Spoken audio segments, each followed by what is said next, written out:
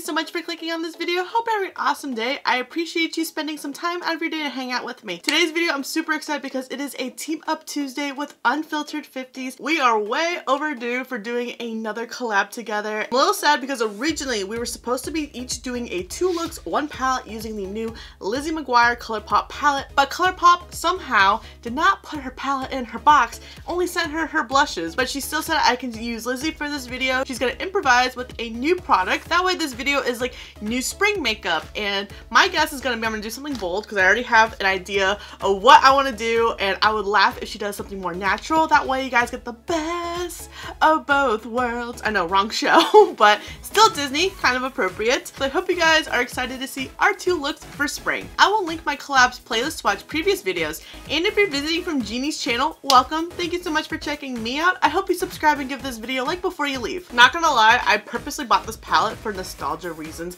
I loved Lizzie McGuire as a kid. It was definitely one of my favorite shows. Disney had some pretty poppin' shows back in the day, and gotta say, one of my guilty pleasures is binging it on Disney Plus. Dreams Are Made Up is still a bop to this day, and I just love that Sing to Me Paolo.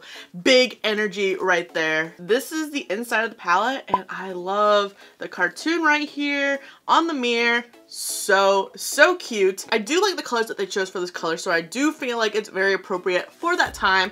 I also think it would have been nice to maybe include some of like the iconic colors of the Lizzie cartoon, but nonetheless, I think it was still a fantastic color story. I do have some similar in my collection, so I probably will try to do like a TikTok, Reels, Shorts to do some swatch comparisons. That is like one of my favorite things to do. I would have done it in this video, but the purpose of this video is to show you some new spring makeup, so that means I will at least do swatches for you guys to see how each shade looks, and I cannot wait to try this on the eyes. This purple and lime green combination is just going to be fire. I feel it in my bones.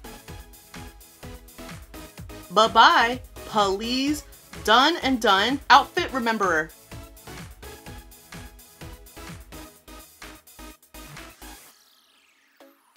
Dear Diary, cutie, ugh, hello fabulous.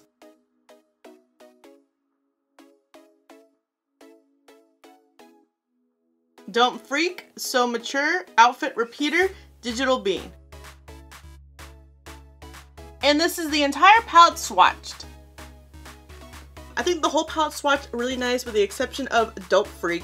It is a super light color. I definitely see building it up in my future. I really want to use that shade in the look that I have in mind, so we'll definitely see how it applies versus swatching, because of course this is just swatches. It's my bare arm, no primer or concealer to act as a base. I'm just taking my finger, dipping into the pan and swiping down as opposed to dipping in with a brush and blending out on primed eyes. I think Outfit Rememberer, Dear Diary, Hello Fabulous, and Digital Bean are my absolute favorite shades from this palette. They are just right up my alley, and the palette felt and looked just like that standard ColourPop formula that you get. They are very good about consistency amongst palettes. We are gonna start out with the shade Digital Bean, and I'm taking the shade to create a cut crease wing line. I do go up a little bit higher since I have hooded eyes, and I really want this color to be prominent and not lost in the remainder of the look.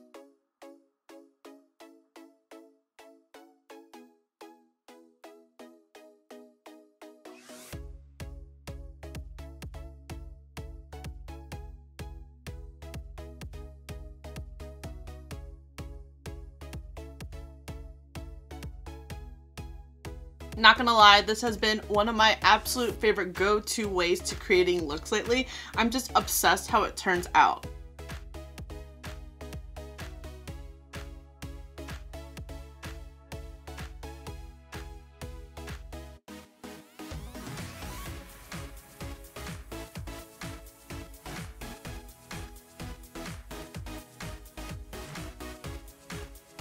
Next, we're gonna take the shade Dear Diary. And this shade, oh bitch, is going to be used in like the first third.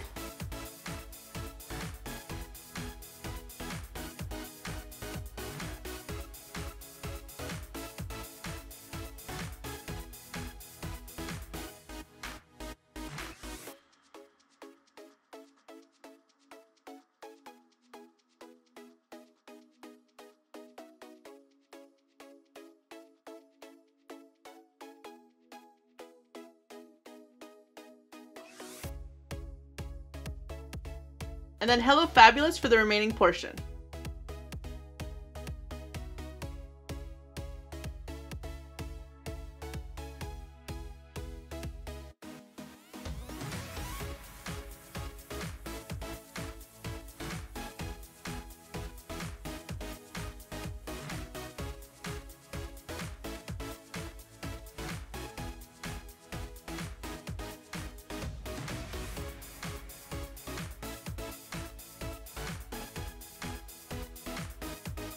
Going to take the LA Girl Shockwave Lighter in the shade I Vivid.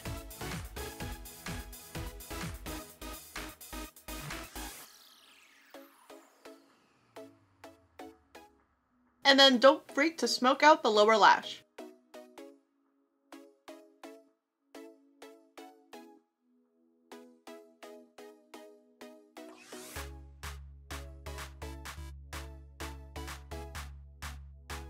The shade is super light, having to build it up quite a bit.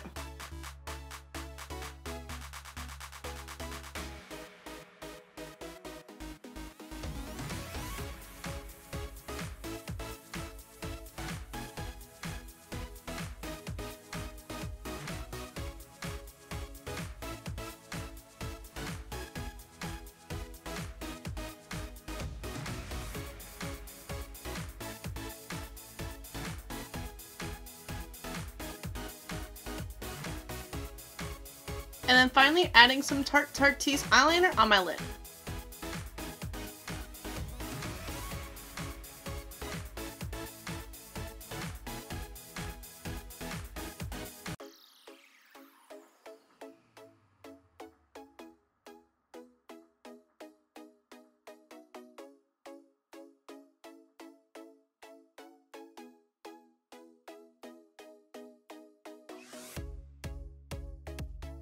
I'm going to take the style Abundance by Flaunt Beauty for lashes.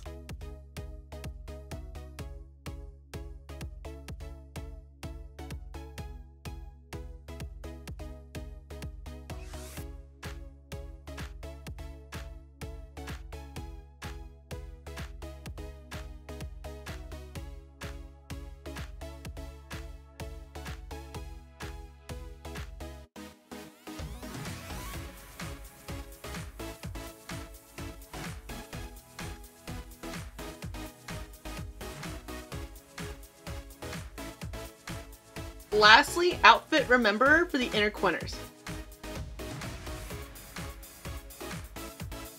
FYI, this shade picks up a lot.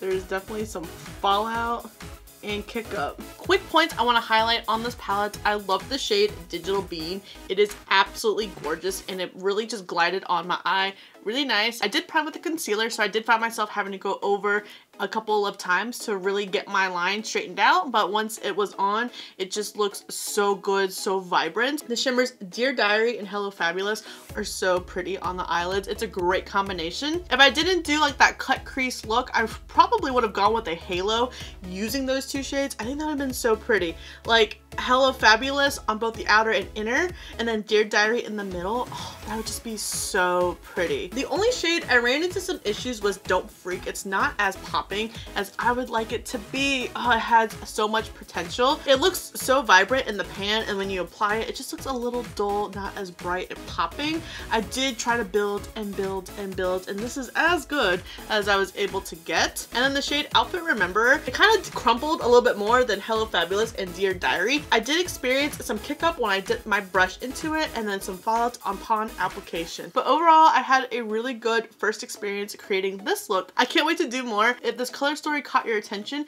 it's going to perform like most of the ColourPop palettes, or you can be like me and just buy it for nostalgia purposes. I'm glad I have it in my collection, but I'll definitely go through because I have like a handful of palettes that I feel like are kind of similar to this color story. If this is one not on your radar, or you're trying to find other options. But we're not done yet because I also picked up the blushes as well. I almost got the glosses, but realistically I probably wouldn't use that component anymore. It was so iconic back back in the day. I don't know, I'm really liking the doe foot applicator for like that precise application, because if I'm applying gloss, it's because I either putting it over a lipstick or over some lip liner, and just that is just probably like not like the best. Kind of like that Carmex chapstick applicator, it probably would just create more of a mess for me. But before we apply the blushes, I'm going to quickly bronze. This is the Samantha March Ofra Cosmetics Bronzer Duo in the shade River. I love this bronzer so much. I don't use it as much because I'm afraid to hit pan. On one side it's glowy, on the other side it's matte, but when you swirl together, I'm just obsessed. It creates this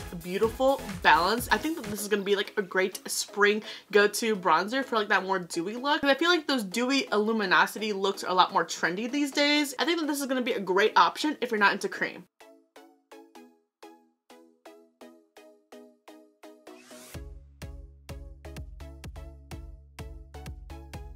Gotta say, I was not into glowy bronzers until this particular one.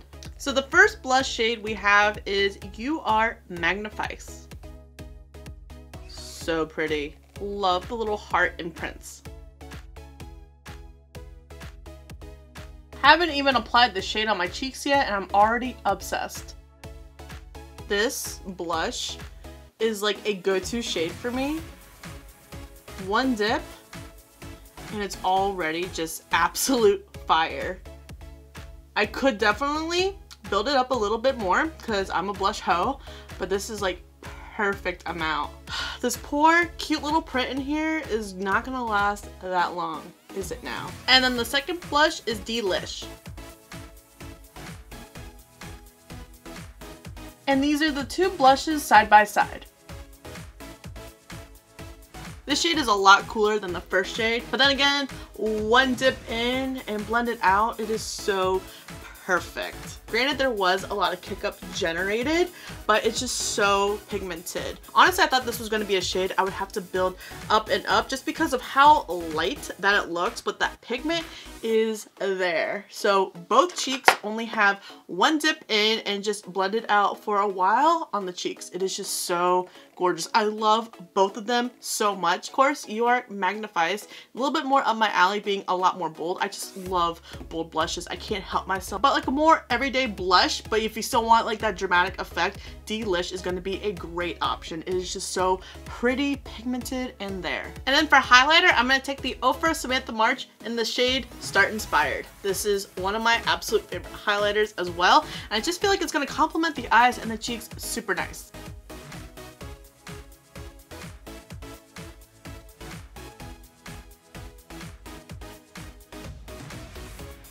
And then lastly, I'm going to take the NYX matte lipstick in the shade Aria on the lips. I hope it complements the shade Digital Bean really nice, but it might pull a little bit more purple on the lipstick. Oh, we might have a good match.